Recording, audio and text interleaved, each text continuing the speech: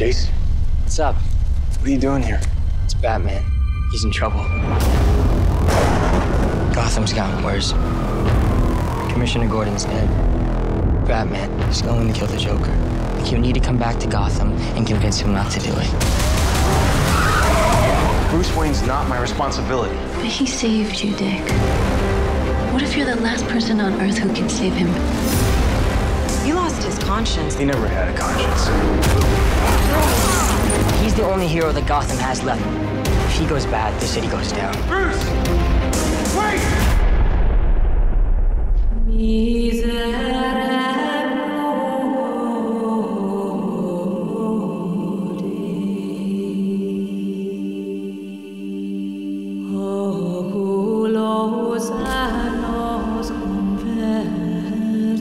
This wasn't justice. This was a massacre. There's no saving him anymore. He has to be stopped. Bruce, it's Dick. We're coming after you.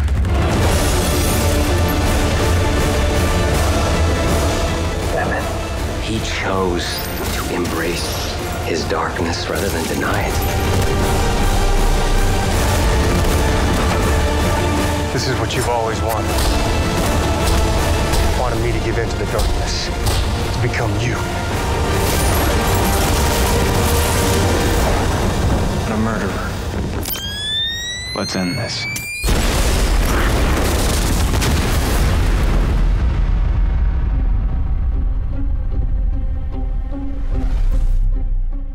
Hey everybody, it's Charlie. We have to break down this Titans Batman footage. They have finally done the thing. I think I predicted a long time ago that they might have Batman on the TV show. There were a lot of rumors. It seemed like they were building up to that. But there are a lot of shows like Flash, Arrow. It seems like they're going for really easy slam dunks and then they zig when they zag and they don't end up doing the really big thing that you hope for. So I believe that this is the first genuine adult TV Batman in a real Batman costume on screen since Adam West. So don't worry, if you're confused about what's going on and you have not been watching Titans this season, you've just been watching my highlight videos, I'll explain what's going on with weird-looking flip-flops Robin, who's in what seems like the suburbs in this crazy dark version of reality. If you're new to the channel, be sure to subscribe to get all the videos. I'll explain schedule stuff at the end of the video too because Young Justice Season 3 is starting in a couple weeks. So quick catch up, if you have not watched episode 10, careful for spoilers because there's a really big cliffhanger and this trailer is just so different that it seems like there's a time jump or reality is being warped in some dark way.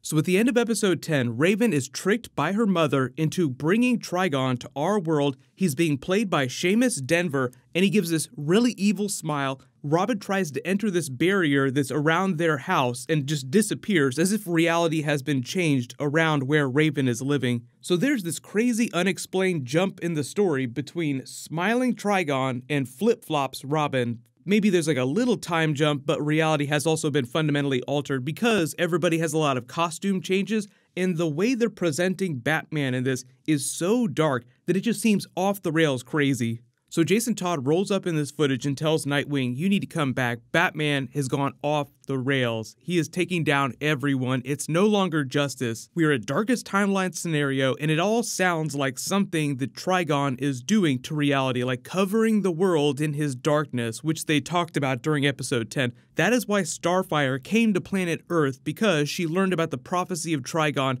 Her people knew that after Trigon was done taking the Earth for his own, he would move on to other planets. Their planet would eventually burn, so she was preemptively coming to try and stop Trigon from coming to this reality. So that's why they were hyping up Starfire versus Raven in the last episode. There was a really cool Wonder Woman Lasso of Truth moment with Donna Troy. I am so glad that they went full on Lasso, and they're actually using the same special effects that they used for the Wonder Woman movie.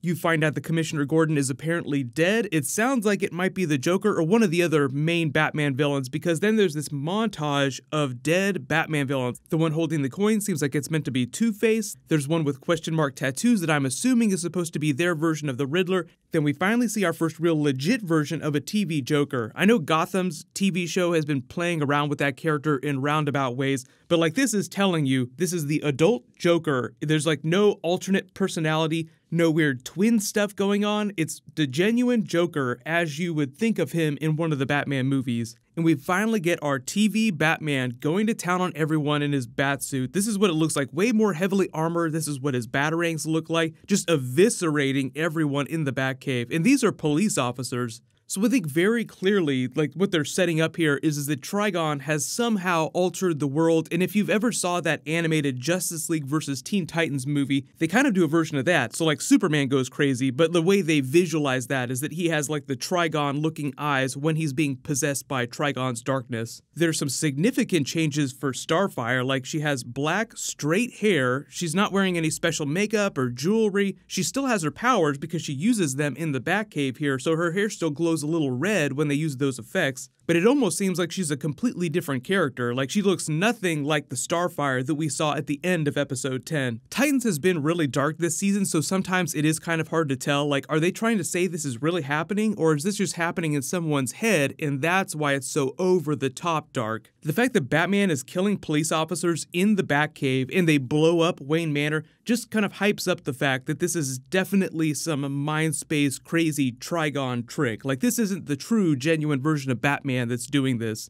What they're really setting up with all this is his turn to Nightwing, like he's trying to save Batman from the edge of darkness, find a better way. This whole season is about him leaving behind his dark past and finding a better way. That better way is the Nightwing identity. He even had a conversation with Donna Troy about taking a new identity. Who should I be? What should my name be? I'm not going to be Batman. Don't be Batman. Be someone else. Who? I don't know. And they just kind of leave it hanging there, like he just hasn't come to the conclusion that Nightwing will be that new persona that he takes on. So I'll be really interested to see how they justify the Nightwing name, because Nightwing and Flamebird characters are very critical to that, and they haven't done those yet on the TV show. So they'll have to have some other way of explaining that. They've also been foreshadowing him getting the Nightwing suit the last couple of episodes, like he destroyed the last Robin costume, the old one. Jason Todd was making fun of how outdated it was and how cool the brand new costumes were. So maybe he saves Batman from the edge of darkness, and as a way of thanking him, like, you brought me back, thank you so much, Dick, and he gives him the Nightwing costume. Like, here, this is a shiny new costume to go with your new identity and your new ethos.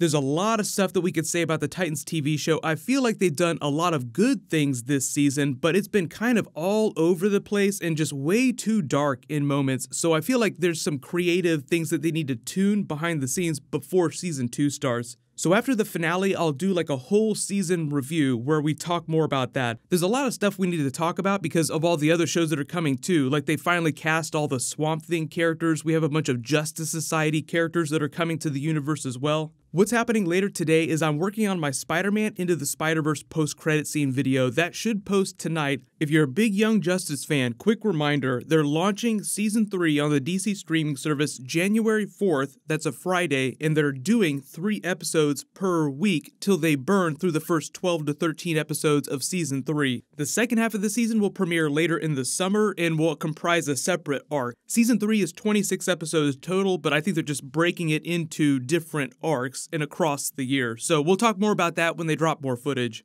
Flash, Arrow, and all the other DC TV shows are on break, so there'll be some bonus videos happening for that stuff too. Leave all your requests in the comments below. Click here for my non-spoilery Aquaman review, and click here for my brand new Reverse Flash trailer video. Thank you so much for watching. Everybody stay awesome. I'll see you guys tonight.